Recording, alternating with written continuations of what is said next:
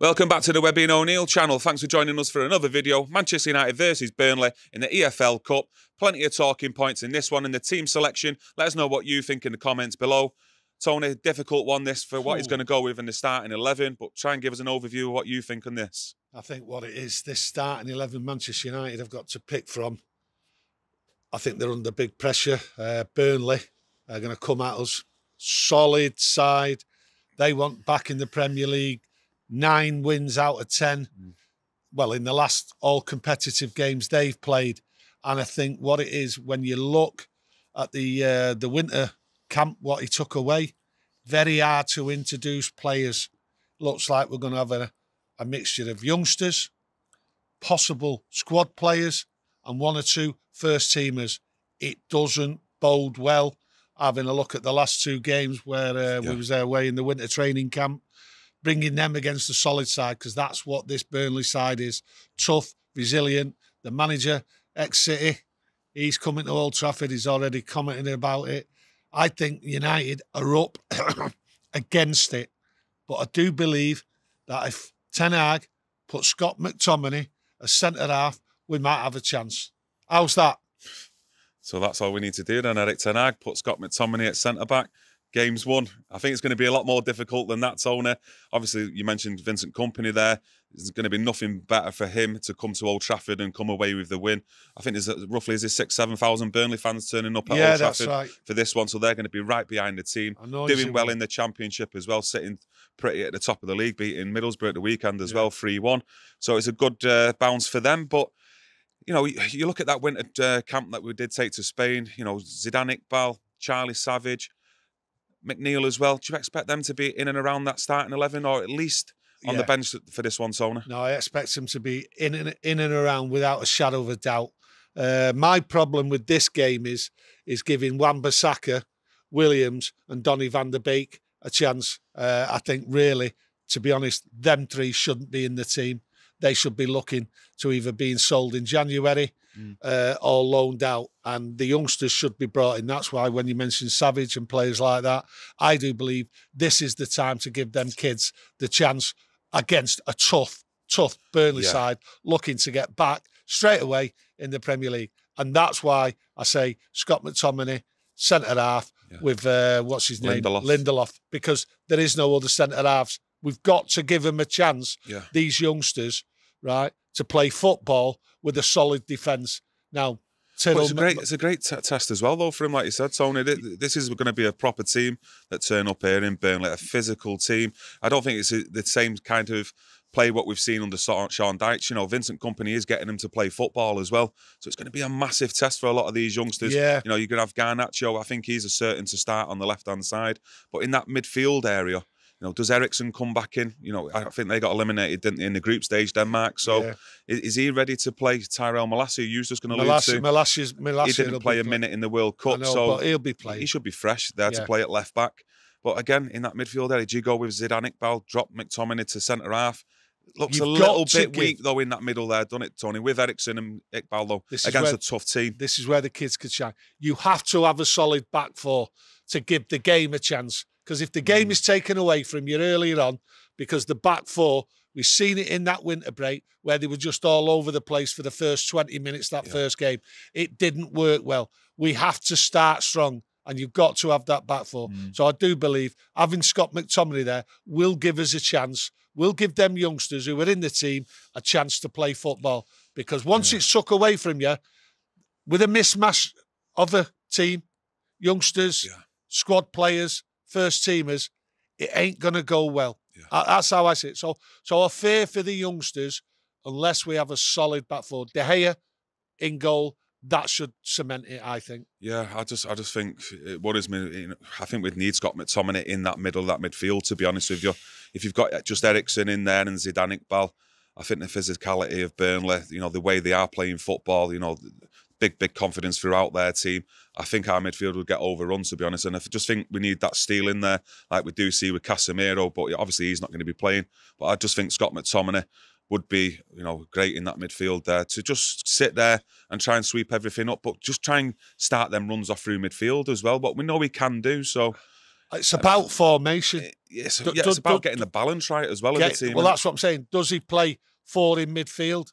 Does he play 4-4-2? Does he play a 5-4-1? Yeah. You know what I mean? That you know, these kids, this team has to have a chance of playing football. Yeah. And you've got to get hold of the ball. Yeah. We're not going to win by a load of goals if we put out 2-3 attackers. Yeah. It's not going to happen. I can't see it. Do you see Wan-Bissaka starting at right back ahead of Williams? And obviously we're going with Malacia at left back. So is it a toss-up of a coin between them two, or do you think Wan-Bissaka would start? To be honest with you, I don't think any of them will start.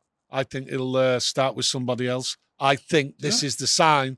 I do think this is the sign of Wan-Bissaka, Williams and Donny van der Beek out of the door. There is no point playing them in this game, right, and letting kids sit on the bench. No point whatsoever. That's how I see it. I'll be very disappointed if them 3 players play, especially if all the signs are that they're going. Whether they go in January or the summer, these kids need a chance, okay? But they also need a chance to play football.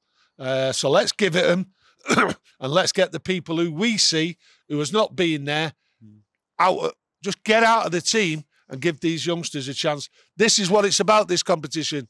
We're playing a strong side. Do I expect United to win? No, I don't. I hope they do. Yeah. I hope they do. Right, and it's an informed Burnley side, and it's on it, and it's going to be tough for a lot of these youngsters who are going to be put in there without any of, like, let's say, the experienced heads in there. You know, if you've got Casemiro in there, let's say, you know, who can help the youngsters out in game management, but we've not really got anyone like that. Right, that I see starting in this game. So I see it this way: the reason why I pick on them 3 players to get them out is they have no incentive to go forward. Right? You mean at Manchester United? At Manchester United. Right, okay. That's why I want 3 youngsters to replace them. Yeah. That's what I'm meaning. They have no incentive when every man in his dog knows them 3 are not long-term Manchester United players. So let's put 3 players in who will battle and fight for United and give us a chance to win the game. No, that's how I look at it. I totally get what you're saying there. That, you know, one thing with the youngsters that come on, United. Yeah, that even though we did see in the Spanish camp in them 2 games, even though there were 2 defeats, they give it everything. The youngsters at Old Trafford there, we've not had any football there from United really at Old Trafford for over a month, have we? A month and a half or so, and the crowd's going to be right up for it. We're going to be up for it, and everyone's just going to get behind them. So as long as everyone puts in a shift, that's all you can hope for. Do you know what I mean? That's all you can ask for. So that's all you can ask for. But playing players what want to put in a shift. Yeah. Not what want to go or are going. So that's how I look at it. Come on, now talking to you, I'm buzzing for it, and I actually think 2-1 United. That's made me a little bit happy there, Tony. You're talking to me. Fight. That's what I want to see. I'm sure you do. But talking to players out the door, you know, there's a lot of, well, it's not a lot of rumours, but it's well known that there's a few players out of contract. You've got Rashford, De Gea, Luke Shaw, Delo. We're all expecting them contracts to be triggered. Well, the 1-year option to be triggered. Yeah. But there's a lot of news about De Gea. Is he staying? Is he going? He'll be staying. I think so as well. But do you think he'll be staying past that 1-year option? Do you think he'll be getting a new deal, though, Tony, and a new and improved deal? I think no. I think when you look at the club as a whole, owners selling, buying, is they staying, new owners coming in, the manager has only been there 6 months. You know, this is a time just to give him the extended contract, ignite it, and away you go. And let's see what happens if new owners come in, and let's see what happens in the summer, because then Ten Hag will have been able to assess it. So all these contracts where people have got 1 year, they'll all be like pressed in the January, the window. Marcus Rashford did come out on a tweet, I don't know if you've seen it, basically saying that a lot of the rumours around his contracts aren't true, kind of thing, and you shouldn't believe everything that you hear in the media. Ten Hag did come out the other week and basically said, didn't he, that there's a contract offer there. It's up to Marcus Rashford to basically sign it. We discussed it in a video if you want to check it out on our playlist. But what do you think there? Because he was also saying, Rashford, that he's hopeful that we'll get top 4. What was your automatic feeling towards that, if you have seen it? But with a smile on your face, I know you have seen it, so let me know and everyone else out there what you think of that. I've seen his tweet, and I've seen Marcus Rashford for quite a while now on his social media and all that, and he talks about Manchester United. his ambition with Manchester United's ambition this year is to get in the top 4. Is that realistic, though? No. Ambition. No. Manchester United's ambition and Marcus Rashford's ambition, Manchester United fans' ambition, and United fans' ambitions shouldn't be about getting in the top 4. Do you know what it should be about? Competing and winning things, not getting in the top 4. So Marcus Rashford is Marcus Rashford. You know, like his brother talks to Paris Saint-Germain and there's a contract to be signed and he hasn't signed it. And then he tries to like mug us off with a tweet. And I did see it, right? And I had a lot more to say than what I've just said now, right? But I don't want to offend any children out there, so I'll keep my views. Do you expect United to get top 4, though, this season? Do I expect United to get top 4? No, I don't. So he's being realistic then, isn't he? Rashford, just saying that he's hopeful of getting top 4. Is he not just saying what most of us fans maybe think at this time? No, most fans want us to get in the top 4. Yeah. Think we'll get there. This is my opinion. I don't think we'll get there for various reasons. And I think this squad is too thin. Yeah. Right. And it'll fade at the end. And I think it'll just miss out. That's what I think. But the thing is, it should be competing for other trophies. But Marcus Rashford doesn't seem to think they're important and that what the fans want. He's got a contract, like you said. He's not signed it. Yeah. Maybe talking about that a bit more bluntly and truthfully might help us all out. I think the only way we get top 4 or make that 4th spot, 3rd spot, however you see it out there, let me know what you think. But we need a striker in January. We need someone who's going to come in January to hit the ground running and start scoring goals on a regular basis. And that's going to be a very, very difficult to find, in my opinion. But let us know what you think on that, the striker options going forward for the rest of the season. Anything else to add on today's video, Tony? No. But the more I think about Marcus Rashford, the more depressed I get. But so I'd like to end it there.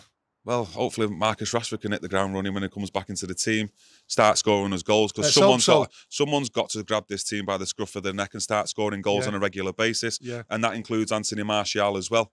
Yeah. But if they don't perform, Tony, hopefully it gives a chance to the youngsters as well to come in. But a lot of pressure there on young shoulders if that was to happen.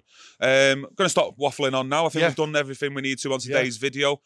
Obviously, back after the Burnley game, straight after the match reaction, we've got Tony with his, we've got Webby back as well with his match reaction, so make sure you tune in for them, get the notifications on. If you have enjoyed today's video, please smash a like on it, supports the channel, and we much appreciate everyone out there who watches our videos. So, yeah. Thank you. Thank you.